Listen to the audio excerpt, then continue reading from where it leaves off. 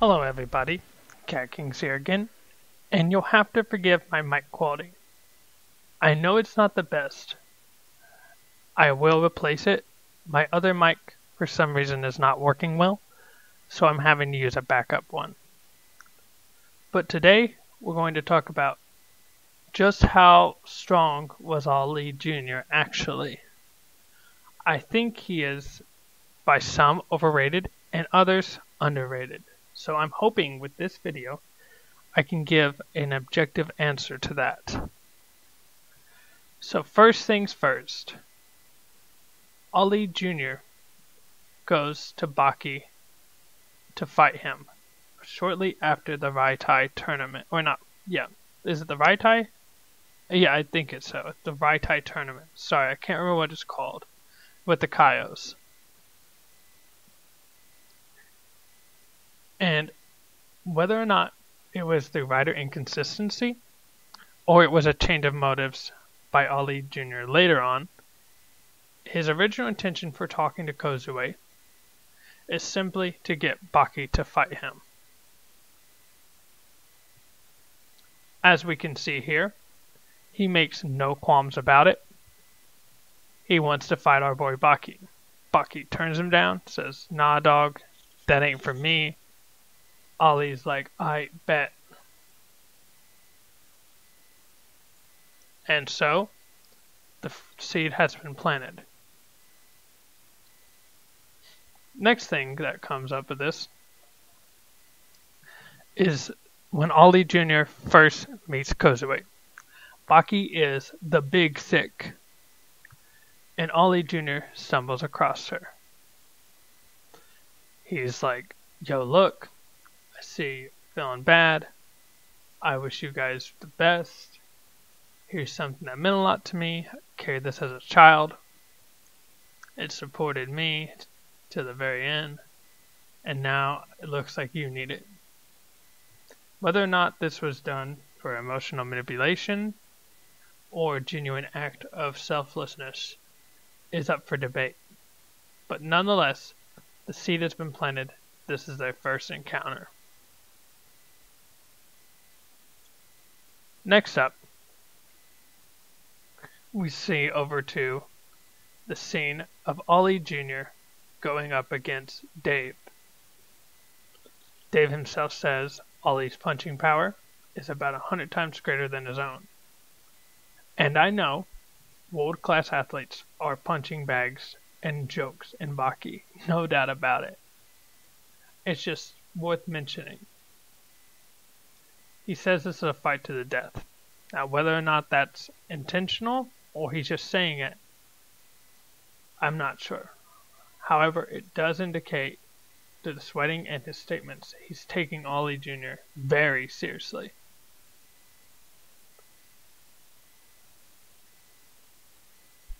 Now we see that this guy talks about Dave having hundreds of fights, and this being the first time he's ever admitted that somebody's on a different level than him.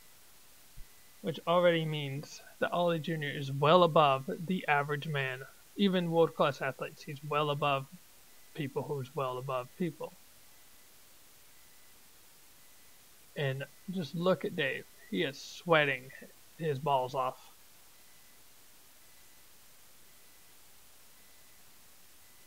So, as the fight goes on, Dave gets his ass whooped. It's not even a competition. And eventually, Dave goes for a takedown. Shoots in on him. Looks like he's probably going to try for either a single leg or a double. It looks like a double leg entry, honestly. Ali Jr. steps back. Swings that counter uppercut. And Baba Booey. Look at that. Bam. Shuts the lights off. It's over.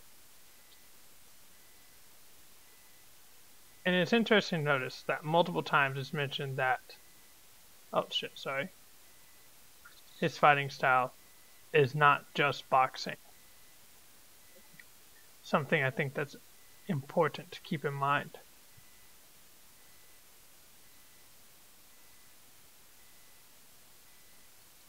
which implies that he must be ready for other fighting styles as well. So, God bless it, sorry guys. Next up is his encounter with Yujiro Hanma. After some pleasantries, Ali Jr. shoots for his jab,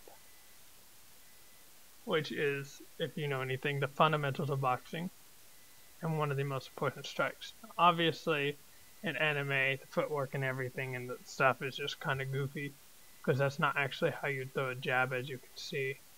That's as improper gets. But, you know, it's an anime, it's designed to be goofy. So, Yujiro's clearly, like, good, very quick. Ali Jr.'s like, oh shit, not ready for that, right? And as you can see, he even comments on how Ali Jr. is faster, quicker than his own father. And then boom, and Yujiro, by the way, mentions that he's not going to hold back. So he swings, goes for a high kick, and Ali Jr. sways back. Now, whether or not we want to say this is Baki logic or not, the writer's always been inconsistent, but look at that, he dodges. Goes, oh shit. Now, intelligence is equally important, because when Yujiro gets down and starts, and you know, assumedly is waiting for Ali to come into his open guard, Ali Jr. is just like, nah, I'm not stupid, why would I do that? Which is a clear sign of intelligence. Why take risk that you don't have to take? Know when to hold him, know when to fold him. Obviously, this pisses off Yujiro, so Ali Jr. hightails it the fuck out of there.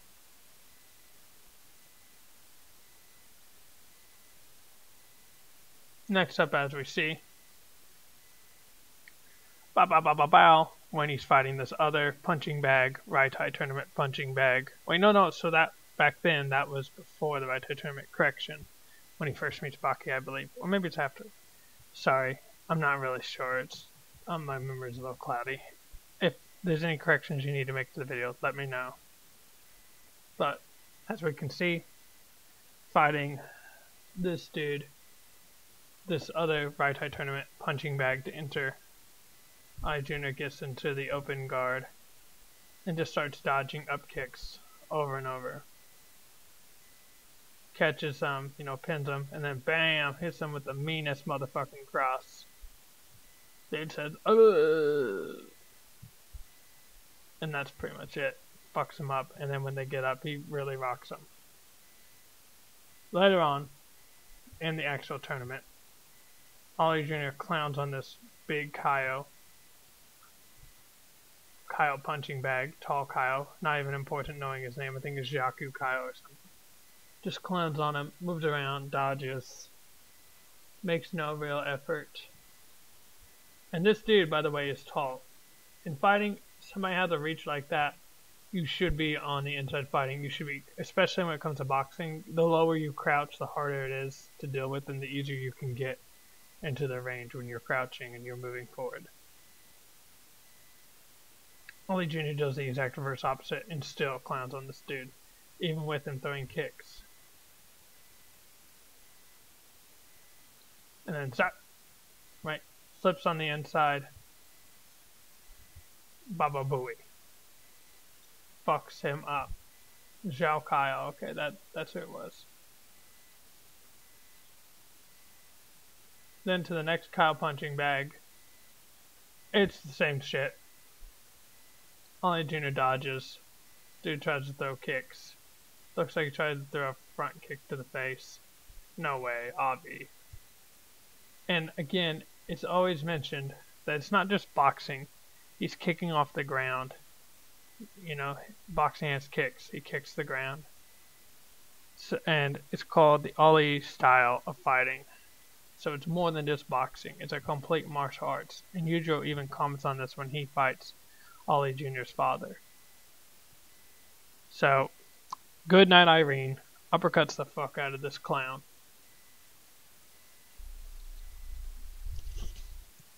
So, Ollie Jr. makes a call. It's time for him to move. He's about to set everything into motion. Calls up Kozue, hey, what's up, bitch? What you doing? How are you, Tatiana? Bet. Then he goes on to fight Goki Shibukawa. And sorry, excuse me. Hiccups and burps. Right from the get-go. Good reflexes. Dodges that.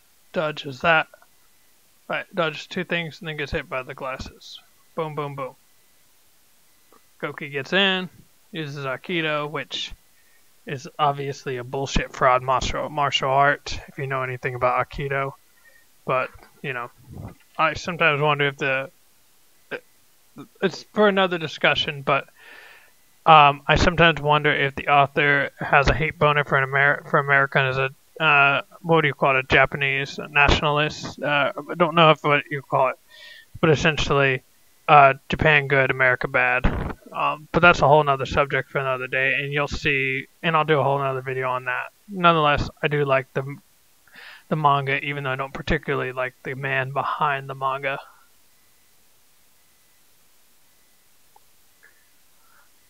Slams him down. Now, obviously, there's no real name to this move because it's not a real move.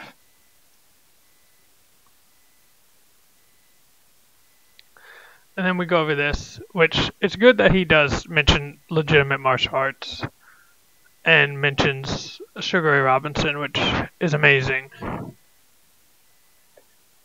So when you're talking in Ollie Jr., he's given a shit ton of respect in this manga. And in this manga, he's much stronger than his real life counterpart. And he mentioned straight up, point blank, hey, Ollie Jr. is faster than me. Even Yujo commented on that. After some scuffle, Ollie Jr. gets in. Look at that. Goki's surprised as fuck. And then, bah! Gets him good. And Dunyan rings. Fucks him up.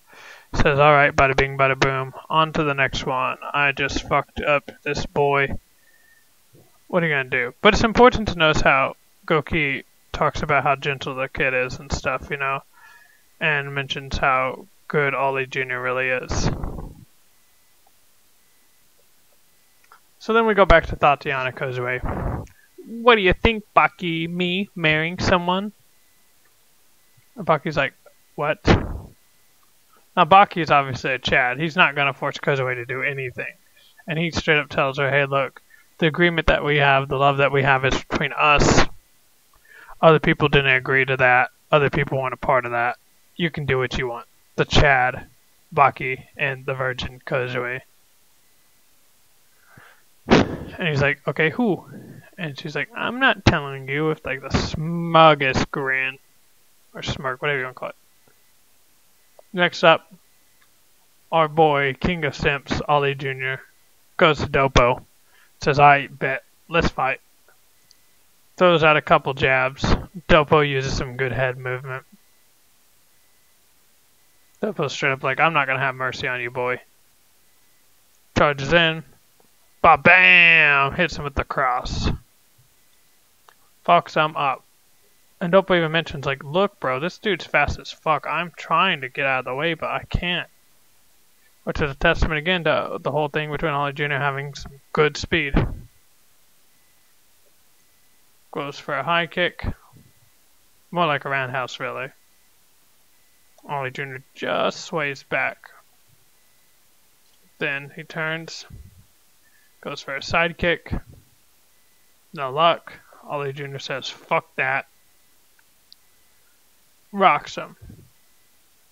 And it's important to mention that Dopo's like, look, this is sports. I knew I couldn't beat you in it. And that's when the whole dynamic of the fight changes. Ollie Jr.'s like going, why can I not connect? And Dopo, bam, hits him. God, hits him hard, dude. Hard ass body shot.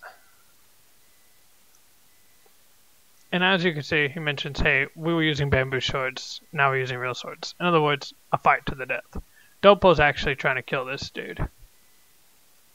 Ollie Jr.'s like, and he confirms it. And even then, Ollie Jr. is still staying calm under pressure. Goes in, Dopo tries to get him with, again, a technique that would not actually be practical in a real fight. At all. Ollie Jr. dodges it. And comes over the top, hits him with a jab, which is actually really good to come over the top of somebody's arm. Usually they won't see the shot nearly as well if you do that. Which is a good attention to detail.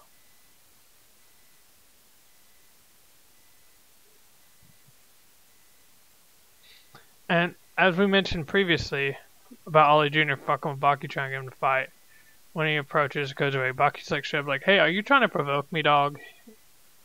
Which is like, yeah, are you, Ollie? Are you, dog? Come on. And Ollie Jr. says him, no. But already Baki's like, yep, I gotta beat this boy's ass.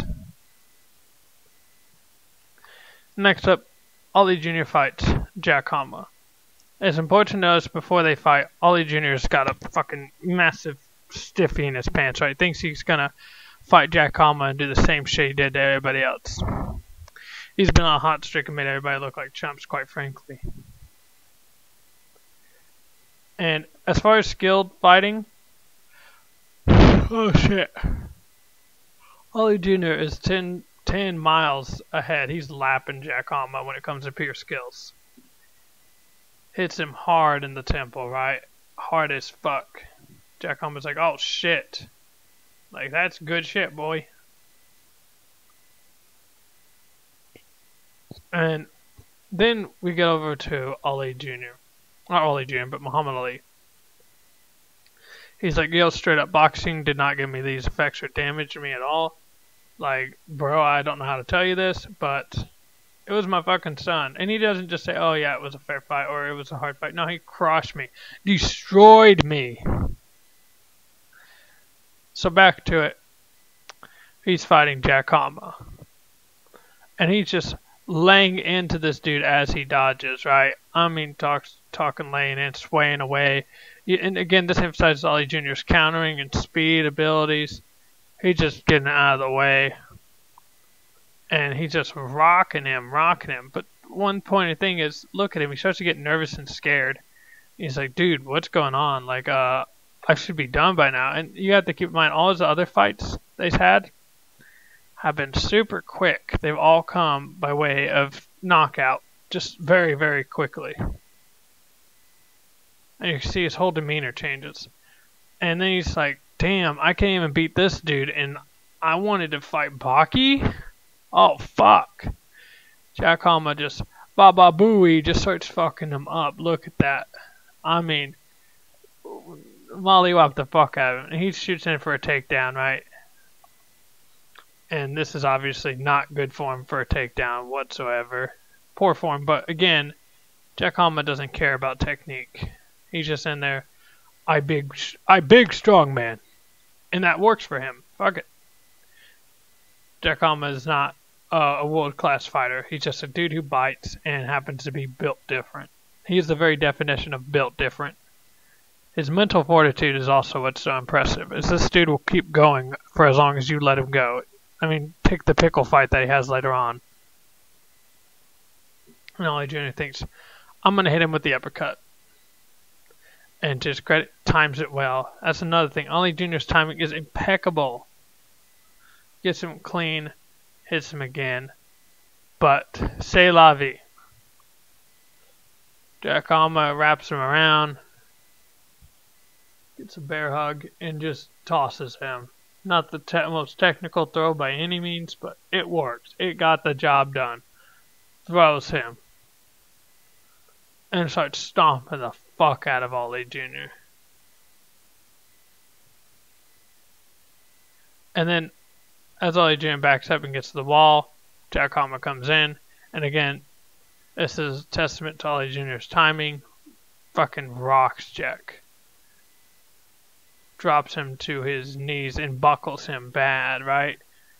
And keep in mind, Jack Hama's taken some incredible shots from people like Sikorsky, who he just no-sells Sikorsky's strikes, right? Yes, Sikorsky hit him, but nobody ever dropped Jack Hama to his knee quite like Ali Jr. You could argue people like Baki or Yuji Hama. However, those guys are designed to be strong and OP, especially Baki later on after the Yujiro fight. My goodness, he gets so overpowered. If you see his fight with Sukune, it's just like, fuck, man. Come on. Nonetheless, Ali Jr. has power in his strikes. We can't pretend he doesn't. Because he fucking hits Jack Hama. And even in the fight, Jack Hama spits out blood and teeth. He's rocking Jack. He's hitting Jack. He's not no-selling these strikes by any means. But it's that mental willpower. Fucking cripples him, caps our boy. And then hits him with his best strike, obviously, his uppercut. That is Jack's best strike. It's mentioned multiple times. And Ali Jr. still wanted to fight back, even though Jack is just fucking him up, dude. And the whole time he still wanted to fight. And this is a testament to Ali Jr. Look, he's not willing to give up. He was actually willing to die for this. You know, this is a prime scene. People want to talk about Ali Jr. and how he wasn't ready to die for shit. I don't know if it's the writer being inconsistent. I think it is, because the writer's always been inconsistent. So we can't really argue.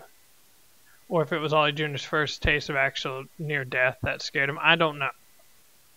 All I do know is, right here, in this moment, he's obviously not faking anything. It's not like he's saying it to Jack out loud. He can't even be understood. Even if he was talking, Jack's not going to hear him from that distance. Ali Jr. Ali Jr. came, he didn't come to play. And then, of course, what really got him in trouble was his pride and ego. Instead of just saying no, he goes and fights Goki. And it's like heavily implied. They try to, the writer really tries to suck Goki Shibuakawa's dick and say, yeah, he's just playing with you. I bet. Ali Jr. gets whooped the fuck out of. Goki is like, ha ha ha ha. What a chump. Bye bam. Kozui's like, look, bro. Why do you gotta constantly fight? I don't care at this point. But why? Ali Jr.'s like, I just have to. There's Dopo obviously wanting to fight him. And Ali Jr.'s just fucked up. Goes on. They're looking for something. And Ali Jr. asks him straight, like, hey homeboy, I beat you. Why are we doing this again? Like, I beat you. I could have killed you. And he's like, don't worry. We'll be done soon. And he's straight up. Dopo's just straight up honest. There's no cap here. Hey, you won. I was trying to fight you to the death. I was trying to kill you. Pound for pound, prime for prime, you're better than me. There's no way around it. You're just better than me, dude. You are better than me. And you whooped my ass, and you made it look easy. But look, I'm doing the ambushing now. I'm ready to fight. So, what are you going to do? And Ali Jr.'s like, alright, bet. And as they fight, Dopo just fucks up everything, destroys every body part. Right? His fists, no longer fists. They were fucked up already, but they're even worse now. Can't even punch him. Leaves him all crippled, all battered up. I mean, my God. And Dopo's like, look, if you want to keep fighting, we can, but up to you, man. If you don't fight, then that means you admit you lost. And it wasn't just a physical impact, but look at the emotional impact. And this was a dude that not too long ago was on top of the world, acting arrogant as fuck, cocky as all shit, and now he's just had his shit split in 3 different ways, again and again and again.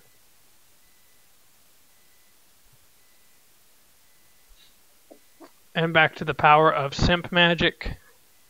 Thinking of Baki fucking Kozue as he watches in the corner like a cuck. He's like, yes, yes, yes, yes. I am getting stronger. Now, it should be important to notice that Doppo and Goki talk, hey, who's going to win? Doppo's straight up like, Ollie Jr. And they know Baki. Well, at least they think they do. They know of what they've experienced from Baki and what they've seen. They're close people to Baki, not just some strangers. And they straight up say, yeah, I think Ollie Jr. is going to win because we taught him what it means to be a real fighter now. And there's a theme as Ollie Jr. is going to fight Baki. Hey, you're strong. Hey, you're courageous. This dude is real shit. Ollie Jr.'s like, damn, can he really be that strong? And again, they're like, you know, we want to see how much courage you have. What's your charisma? And this is where Ollie Jr. already loses the fight before he actually loses the fight. It's in him thinking, am I actually going to win? Do I have any real chance? And that type of thinking, you've already given up. Say your prayers. It's over for you, bro. So he gets there. And Yujiro comments, hey, you look like a strong fighter. But he mentions in the near future, you know, his son, Baki's going to fight him. So I think that's just an indication that, hey, we're looking past you. The fight begins as Ollie Jr. gets nervous, right, and everything. And he goes straight up. He comes over, tries to go for a cross. Baki slips under. And he's like, damn, that was quick. And Ollie Jr. is all known to be quick. So it's an indication of how fast Baki really is. Baki hits him hard. God, fucking hard. Overhand, right? Rocks his shit. And Ollie Jr. gets knocked the fuck out. Flash knockdown. Or knockout. Maybe not even flash. Maybe just straight up knocked out because of how long he was gone for. And he wakes back up and he's like, damn. And he goes on a monologue like, hey, look, your friends taught me what fighting is and what winning is. And Baki's like, no. Let's see. I'll kill before getting killed. Yeah, okay. Baki straight up nut claps him. And he falls down. And then he mentions, right, hey, he wasn't prepared to die. Like you know, Muhammad Ali. Like, you just punched me, you saved him, you risked your life. There's no way Ollie Jr. was going to do that. And this is the most important thing. Baki straight up mentions, hey, look, if he connected with any of his punches, I would be out cold easily. Easily. And that just makes you think, right? Look back at Jack Hanma. Ollie Jr. had a training session where he got a lot stronger, by the way, between the fight. And he trained and recovered and kept training for the fight with Baki Hanma. And even pre-training arc for the Baki fight, you tell me Doppo's going to take those strikes that he gave to Jack? You tell me Goki's going to take those strikes that he gave to Jack? Jack's whole thing is that he can take a punch, right? Like, people like Jack and Biscuit Oliva, the whole thing is they're tanks. In games, you have tanks who are slower, but can take a lot more damage and deal out a lot of damage. They are the tanks of the Baki universe. Ollie Jr. hits hard as fuck. Any of those average fighters who take his shot, at this point in time in this series, any of those other fighters are getting fucked up. If he had a rematch of Goki at this point in time, I have no doubt in my mind. All he has to do is land one strike. That's all he has to do is land one strike and it's over. The problem with it is that all the way through this, Ollie Jr. had been gifted everything. He had grown up in a sports environment, in a combat environment, and as such, he never really experienced the nerve-wracking shit of actually putting your life on the line. Not in the context of like this. The stakes were not as this high. Ollie Jr. had always fought fights, and he was talented and great. But he never faced adversity. His hands were shaking from fighting people like Goki and Dopo, when he knows how strong they were. Even then, he mentions he doesn't feel like he's going to lose those fights. So, at least in some part, he could still stay calm because he didn't feel like he'd lose. However, the moment things start going against plan, the moment things aren't assured, aren't almost guaranteed, or at least very likely, Ollie Jr. starts breaking. And he mentally gives up the fight before it even begins. So how strong is Ollie Jr.? If I had to say at this point in time, he's not beating the tanks. Like Biscuit Oliva for sure. If he had a rematch with Jack after the Baki training arc, I think very well he could have won. As Baki may not be as durable as Jack, but he is a better fighter. But even if you argue Baki isn't all that durable as Jack, it could be argued equally maybe he is, as he took that poison and still recovered from it, and fought people like Yujiro and still somehow survived. Baki has taken so many blows to the head, and then you look at Baki's body and how battle-scarred it is.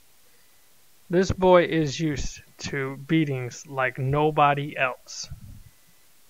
And he says, easily. So maybe the difficulty, right? The difficulty for Ollie Jr. to knock out Baki is very easy with one punch, any punch. Not his best punch, any punch. He mentions that. So if he rematched Jack, I have no doubt he would have beaten him. Even if he had to throw everything into it, and let's say he hit him with a 10-punch combo, if he had the right mindset, if he stayed calm the entire time, did not get mentally scared, and started throwing some wild combinations and used good footwork to go in and out, I think he takes down Jack. So we can clown on Ollie Jr. all we want, but he's not nearly as weak as people make him out to be. I think the writing in this arc was shitty, as do a lot of people. However, it is what it is.